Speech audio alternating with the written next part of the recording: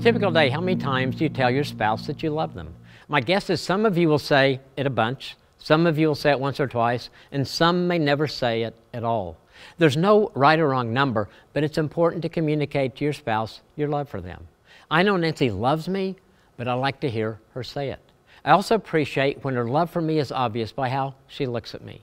When you met your spouse, one of the first bonding experiences was the first time you looked into each other's eyes. Do you remember that? What was it like? That moment isn't magical for every couple, but it's special for most couples.